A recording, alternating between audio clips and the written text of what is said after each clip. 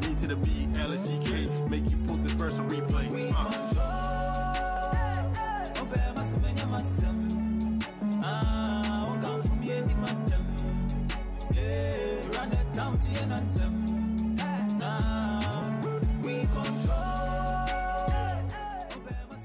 Hello good people, welcome back to Loyds TV, Africa's #1 interview TV and entertainment, and I'm your host Ponce. So today we are having one of the amazing artists from West Africa in Ghana.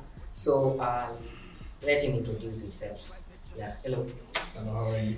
Yeah. Dblack, the young boy. Thank you for having me. Yeah. So first thing first, you started as a duo. Yes. Yeah. So what made you like to decide to do music as a solo artist? Okay, so I was always a solo artist, but I was in different groups. Yeah. And in 2010, we released a project called Talent Practice. And the year after, my partner I was in a group with, he was called T.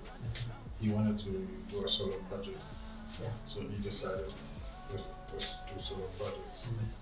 I just had to agree to also work on my solo project. So that's how my first solo song started coming out, right after the project. Yeah. And you're having an album, Loyds. Yeah. So in Loyalty, you can tell us what inspired the album and like your best collaboration in the album. Okay, so I wrote Loyalty during the COVID pandemic. So loyalty is my favorite trait in a human being. That's what I like about it. Yeah. When I meet somebody and I find out you have that quality, it's what draws me closer to you. So when I was writing that album, I wrote songs that encompass that, like relationships. Even as friends, everybody expects some sort of loyalty from their friend. So I wrote a lot of songs that centered around loyalty. And my favorite collaboration on that album is probably, it's not one of the most commercial songs, but it's called Kiss and Tell, featuring a vocalist from Ghana called Aquapo. Yeah. And that's my favorite collab on the album because he's not a rapper, he's not an Afrobeat singer. He's a high life guy, very a traditional sound. Yeah. And talking about sound, how would you describe the sound to maybe fans that don't understand the sound of music?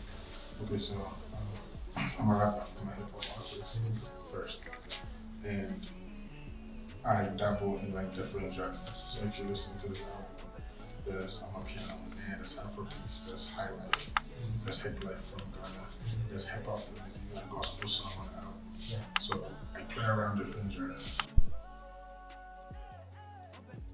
So many different sounds.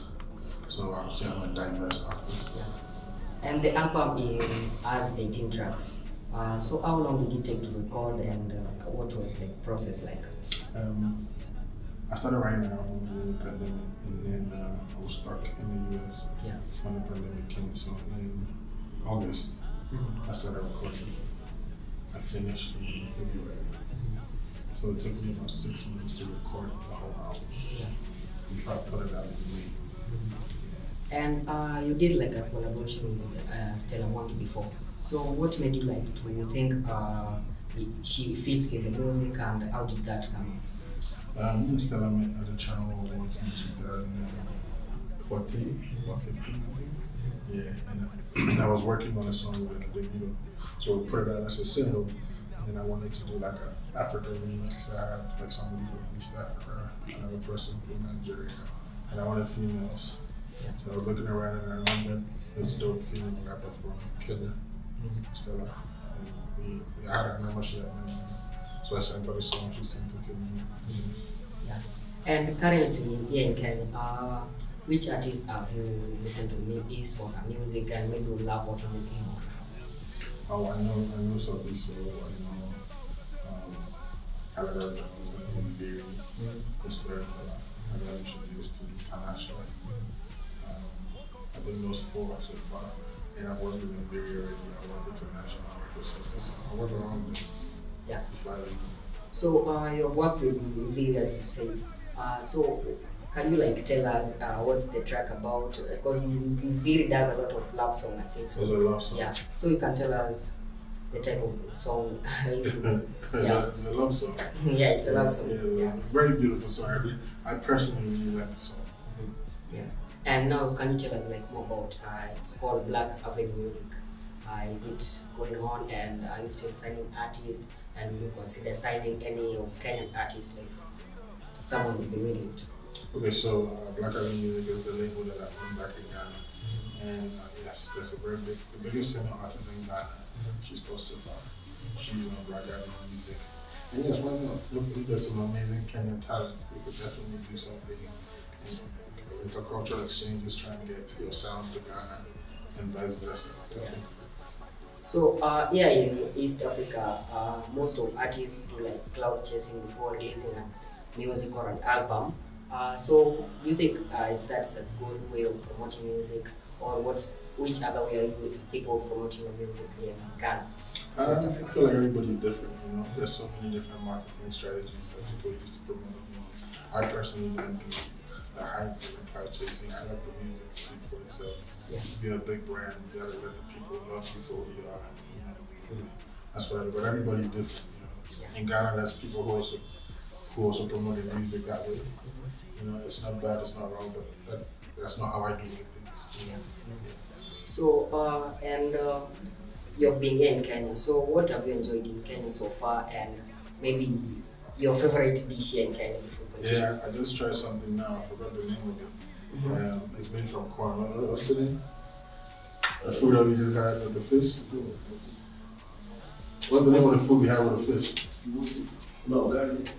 Gali, yeah. We just tried Gali now. Yeah, Gali. Yeah. And your song Breathe has been nominated in so many awards. So what makes it special to be nominated in different awards categories? I mean, as an artist, when you're nominated in that many awards, you know, it makes you feel like you've done a good job. You know? Every artist has an ego, so when you say, oh, I have 18 nominations in my career, you know, that's a big thing. It means you've done very well for yourself. Yeah. And tell us about LifeWire. It's an event management company. So why did you come up with LifeWire? Because I took a break from music in 2016, and one of my passions was events. You know, my friends and I like to party, we like to travel. So we started an events company called LifeWire Events. We do concerts, we do destination parties, and it's been going very, very, very well. Our next event is on the 29th of October. Yeah.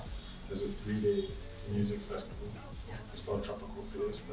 It's going to be crazy. If you guys want to experience Ghana, anybody that's watching, come to Ghana for that weekend. You'll have such a amazing time. Yeah, you guys should check that out. And I can see you all the tattoos. So do you probably you love tattoos. So which one did you have first? It's on my chest. So I gotta take off my shirt now, but yeah, it's an angel with wings on my chest. That was my first tattoo. I was 18 years old. And what does it mean to you? Or what made you to like have it? I'm a very spiritual person, so the angel on my chest depicts God's around you. You know, God watching what you do with angels. A lot of the tattoos on my body are biblical. There's a lot of Bible verses. You know, Proverbs 3:27. There's a lot of Bible inscriptions on my body. Yeah.